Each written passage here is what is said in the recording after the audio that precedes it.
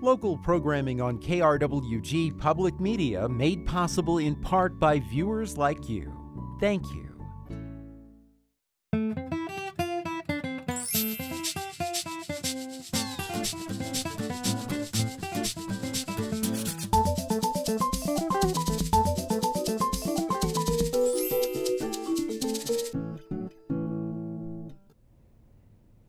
Welcome to Fronteras, a Changing America. I'm Anthony Moreno. A new book highlights the life of labor organizer Clinton Jencks, who helped lead a fight for equal rights for Mexican-American workers in New Mexico's mining industry during a time when the anti-communist movement was underway in our country. Jencks helped lead the International Union of Mine, Mill, and Smelter Workers in the famed Empire Zinc strike that many may know from the film Salt of the Earth.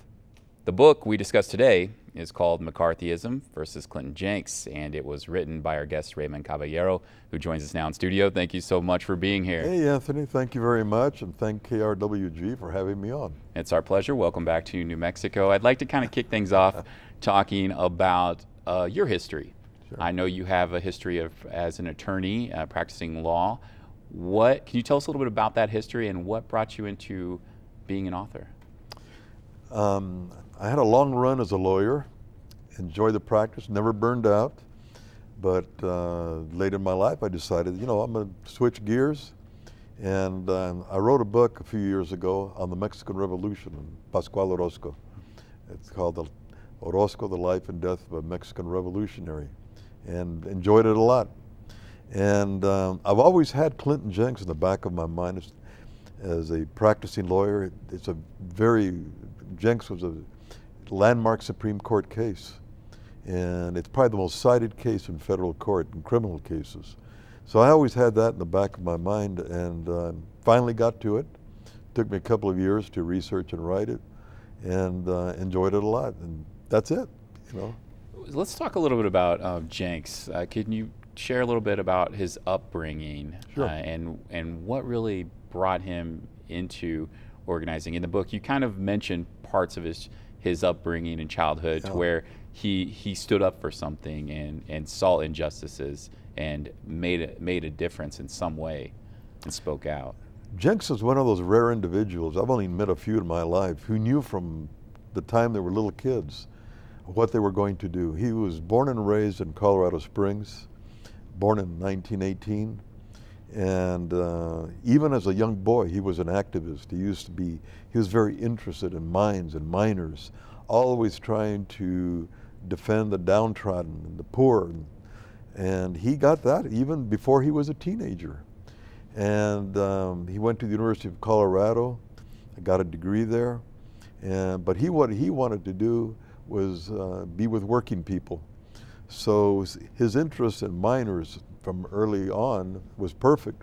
When he became a labor organizer for the Mine, Mill, and Smelter Workers Union, just after the war, he was a highly decorated navigator in the Pacific Theater during World War II, and flew on B-24s. And so after the war, he got into union work, and that's what brought him to New Mexico in 1947. So in 47, when he came to New Mexico, what was really on his mind being here, and how did he really fit in with moving to New Mexico? Can you kind of share where he moved to? It was a job that he was in Denver at the time, working for a smelter in Denver, and got to be a shop steward. And he was there not long at all when they saw he was pretty sharp, big believer in the union movement, and they offered him a job as an organizer in Grant County, the Silver City area, and that's where he went. He got there around Easter time of 1947, which coincided with the beginning of what we know as the Red Scare that later on became the McCarthy era, an oppressive era, the longest era of repression that we had. It was the second Red Scare of the 20th century. What was the Red Scare like here in New Mexico, though, especially in Grant County? Well, of course, they were chasing anyone who had, first of all, let me just say, because a lot of people think it was not legal. It was absolutely legal to be a member of the Communist Party. the Communist Party was legal. They were used to run folks for the presidency. And so what happened was they used to ask people if they were members of the Communist Party. And there were some post-war loyalty oaths and so forth. So the environment after the war, and then with the entrance of the Cold War, anyone who was slightly associated with the Soviets and communists were seen as being pro-Soviet, so they became highly controversial. So if you had joined, say, the Communist Party in the 30s, went to a few meetings and quit, and never went back to it, they would be asking you in the 40s if you were ever a member. If you said you were a member, you'd likely lose your job. If you said you lied and said you never were a member, then you would be prosecuted. So there was a no-win proposition. Can you kind of give us an understanding of really how powerful, I mean, obviously there were figures like Senator Joseph McCarthy who rose to power with his committee that he formed, you know, going after people who were suspected communists. But with that in place to where you had to answer if you were a communist or not, it had to be a really powerful culture of fear going on in our country. Here's what would happen. Just suppose that, you know, a member of the audience say, supposing you had joined legally during the Depression, the Communist Party, all right, and then left it, and you went about your business.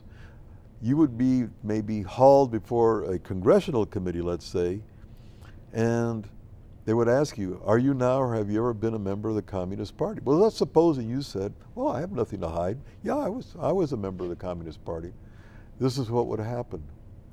Then they would ask you, when you went to those meetings, who was there? And of course, you went to those meetings with family members or friends, and you would have to reveal their names, which might cause to ruin, they would lose jobs, their careers would be ruined, and so you didn't want to hurt anyone else. So rather than say that, you know, answer the question, you might take the fifth. You wouldn't have to answer, even though you had done nothing wrong.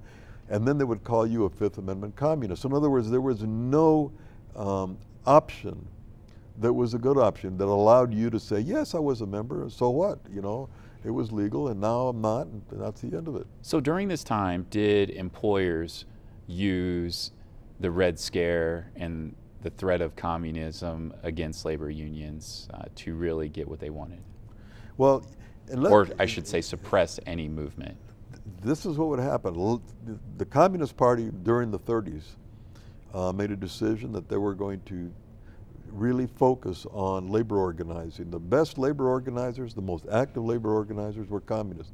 Let's remember that during the 30s, the Soviet Union was not our enemy. It was, the Soviet Union mostly was our ally, certainly was our ally during the war. So being a communist did not have the same ring in those days as it did after the war, when the Soviet Union and the Cold War started, and there was very controversial to be pro-Soviet. So that the communists involved in labor unions, again, some of them were open and some of them were not. They were secret communists, but very active. So can you tell me a little bit about Jencks and his role and connection to being a communist? I mean, was he a communist? Really, the point being, Jencks could have been anything. The fact that he was a communist and was a labor organizer in Grant County, New Mexico, it didn't really affect his job. The only time that I see that it came up was at the time when the mine mill itself and maybe the local passed a resolution of some sort on, should we condemn Stalin or should we do this or that? In other words, and they would pass resolutions, or supporting Henry Wallace in the 1936 presidential campaign, okay? They would take a position on that. But really, the day in and day out, the work that they did, communism had very little to do with it. They were militant labor people, which meant that they were pressing their case at all times.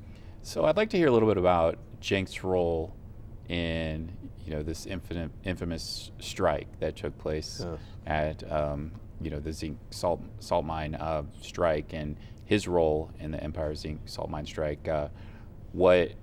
How did he really play a role in leading that effort and organizing that effort? Empire Zinc was one of 5 locals, the big one being the open pit that we know it in Silver City area. So the Empire Zinc was a relatively small part of his membership. Jencks was the president then of the entire local, which represented all kinds of different mining companies. Now that's another thing I kind of find interesting, was that he became president of that union. He was elected, yes. And he was somebody from the outside. Yes. From Colorado, who came to lead a predominantly Mexican-American group of workers. So what was it about him that made him rise to such prominent leadership? He was elected president by the membership after he'd been there less than a year. He amalgamated, he coordinated, he merged all these various locals, 5 locals, into one, Local 890. Jencks, although an Anglo and his membership was in excess of 90% Mexican, Jencks, from the time he was a little boy, he very naturally was very pro civil rights. He and his members agreed that labor rights included civil rights. They were fighting for equality. There had been discrimination against the miners going back as long as they had been there. Sometimes they would get paid half of what an Anglo worker would get for the same work. And so they had tried to do away with most of the discrimination, but there were still vestiges. There were artifacts of this discrimination that, that had not been addressed. The company, Empire Zinc, tried to break the union. And when they just refused to negotiate, which forced the issue, and that's what happened. There was a strike. It was a long strike, 15 months altogether. And you can ask me, I think you're probably working up to it, to ask me, why did that strike become so famous? Well, yeah, I think a lot of people in our area who are viewing this may be familiar with it due to the movie Salt of the Earth. What happened in this long strike is after all 9 or 10 months of being on strike, the company announced that it was reopening operations and that it would do so by using non-union labor, strike breakers. In the union lingo, scabs. Yeah. And that's what they announced. And what happened was that then the pickets that had been up, run by the miners, switched from becoming informational pickets to blocking the mine entrance so that the strike breakers could not enter and destroy their strike. The company went to court and got an injunction saying that the miners could not block the entrance. The night that injunction was issued, there was a big meeting at the Union Hall.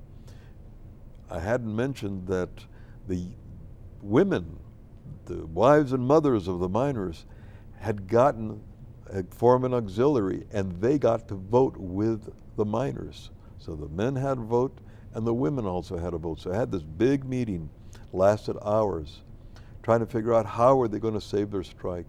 And finally the women said, we are going to take over the picket line. And even though most husbands voted against the women, Jencks voted with the women, a few men voted with the women, and the women prevailed.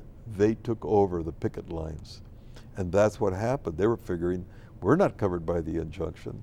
So that's what happened. The women started, and it became violent. The strike breakers and the sheriff's office and so forth, there were back and forth, these altercations, the strike line and the picket line. The women were jailed with little children, and the national press started getting a hold of it. And as a result of that it became so famous, Clinton Jencks later on brought this famous strike to the attention of blacklisted Hollywood filmmakers. And they got interested and said, wow, this is a story that we want to tell. And that's what started the movie Salt of the Earth, which is a very well-known movie. It has become a cult classic, staple in Chicano studies. And I don't know if you saw it when you were in school. Yeah, I know. A lot of folks around here are very familiar with Salt of the Earth and the impact that film has had on not only the culture but the labor movement. But I kind of want to talk about Jencks and how he came to have the run-in or be prosecuted. Now, in your book, you have you claim that the FBI and prosecutors knew that Jencks was innocent. So could you start off by telling us really what he was arrested for and why you think he was innocent? Sure. And that they knew he was innocent? So here's Jencks, an Anglo, fighting for and with Mexicans. So he became a hated individual in Grant County in the Anglo and in the business communities. Very controversial. When the movie came out, the anti-communist movement considered it a piece of Soviet propaganda. These are just miners on a strike, had nothing to do with the Soviet Union. But nationally he became controversial. Within days after the filming ended in 1953, Jencks was indicted.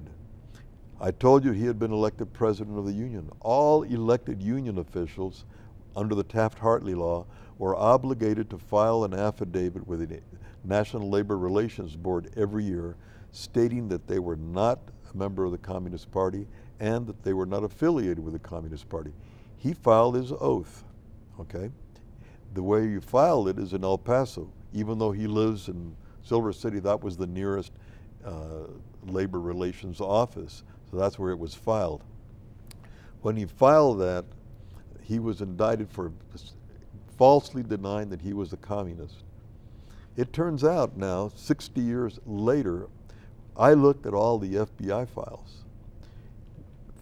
FBI file after FBI file shows pretty much that Clinton Jencks, all completely, there's no dispute about it, Clinton Jencks had resigned, and it said here he resigned so that he could file a truthful oath.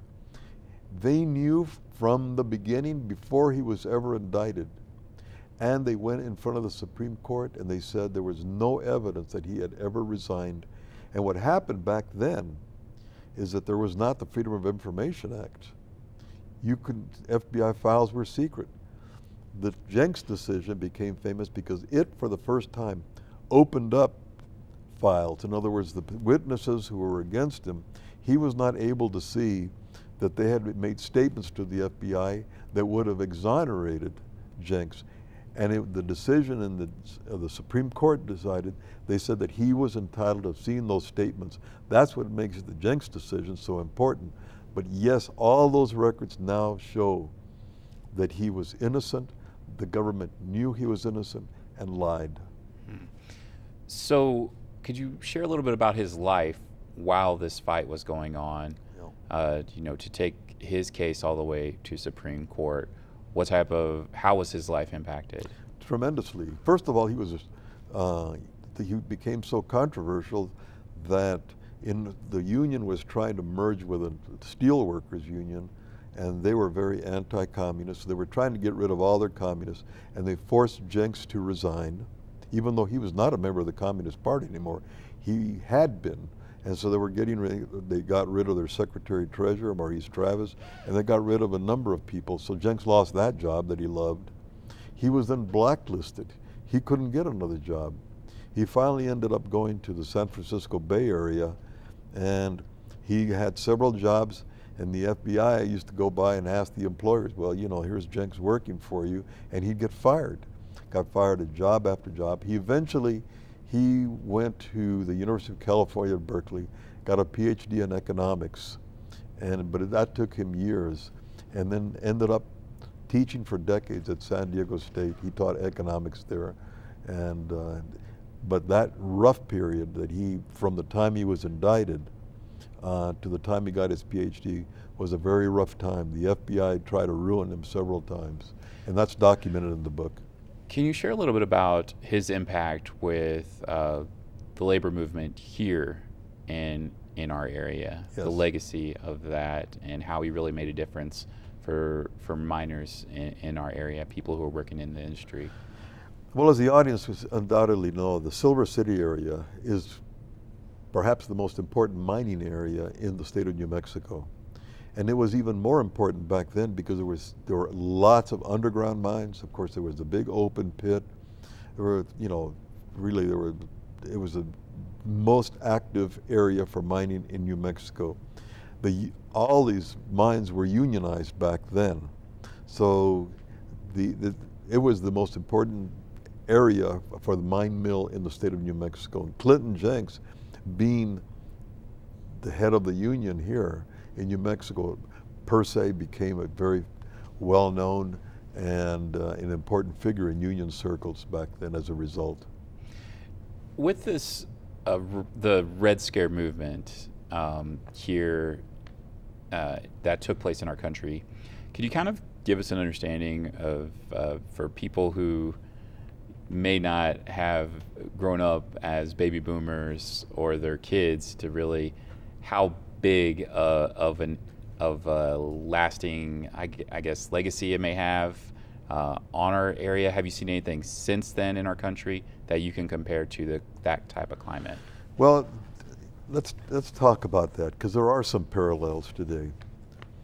The anti-communist movement was quite anti-immigrant. There was a lot of legislation, so people were being deported. There was a tremendous amount of discrimination against immigrants. And a lot of them who had come from the Eastern Europe, a lot of them were Jews, they became strong in the Communist Party. So that has a the anti-communist movement had a very strong anti-xenophobic feeling, anti-Semitic, racist. And so all of those things came into play, and you see a lot of that today playing out, you know, against Muslims, against Mexicans, against immigrants generally. I have not in my lifetime seen as strong a sentiment against immigrants as that we find today. What do you think the union movement, the labor movement today really gained from the efforts of Clinton Jencks and during this time? Well, as I said in the book, it's probably short-lived, because not long after that, you know, today there is no union in Grant County. So if you want to look at your question in the long range, not much of an impact, right? But it's not just Clinton Jencks, it's the union movement. Today there are a lot fewer union laborers. The union movement, especially because of manufacturing going to other countries, manufacturing was the heart and soul of the union movement, and that has dropped a lot. The trade unions, that is the craft unions, plumbers, carpenters, and so forth, there's still a lot of those around, but not as many as there were before. I don't know, you know, really the union movement grew strong in the 30s and started waning in the 70s. And so you could say that since it wasn't important before the 30s and is less important today, that maybe that period of time between the 30s and the 70s was not representative of the history. It could have been an unusual time when unions were strong. There's an effort today, there's always been an effort to try to strengthen them again, but who knows whether they'll come back. I mean, because I kind of bring this up because right now, as we're talking, there is a big strike going on in our country as we're taping this episode with the United Auto Workers and General Motors. Around 47,000 people are on strike right now. So I'm kind of wondering, what do you think that people involved in that strike right now could really take from the efforts and work of Clinton Jencks? Well, you know, they have to look at a strike as to the costs and benefits. In other words, is it worth our time? They had been trying to raise their wages and their benefits. This is normal for unions to do. They tried to negotiate. Apparently, from what I've read, the company didn't start negotiating until quite late. Likely they'll resolve that strike fairly quickly, but it has to, at all times, for the company and for the members of the union. It's a dangerous thing. You know, people they have mortgages to pay, kids to feed, and so forth. You go out on strike and you get very reduced benefits. It's scary. And so you have to, it is very significant when they go out,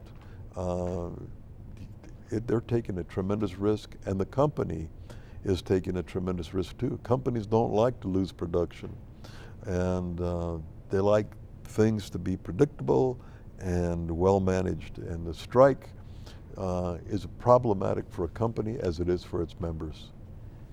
Well, I want to thank you so much for joining us on Fronteras: Changing America and sharing so much about the history involved with your book. Thank you for joining us. Well, thank you, Anthony, again, and KRWG, and I hope your audience, by the way, I'll be at Western New Mexico University tonight, before the program here, but I hope they get a chance to read the book, McCarthyism versus Clinton Jencks. That's the name of the book, McCarthyism versus Clinton Jencks. Raymond Caballero is the author, and we want to thank you for joining us on Fronteras: Changing America. I'm Anthony Moreno. We will see you next time on the program.